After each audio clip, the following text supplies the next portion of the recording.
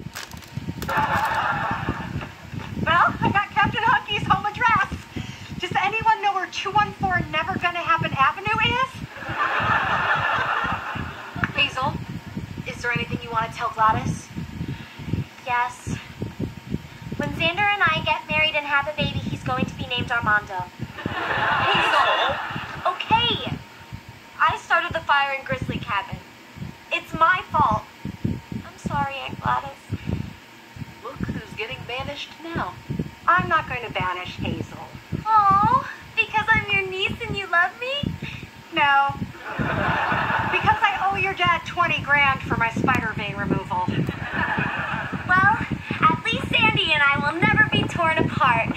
We were never together. We're leaving in a few hours. Just give her this one. We cannot leave in a few hours. Emma and I need more time to take our overnight counselor exam. Actually, you don't need a test. This fire was a real-life crisis, and you both stepped up and got the job done. And that's what real counselors do. Ravi, did Gladys just compliment us? Yes, I'm a little scared.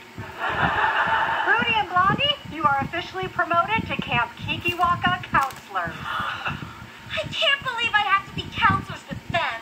You don't. You burned down 2 cabins. I'm demoting you to CIT.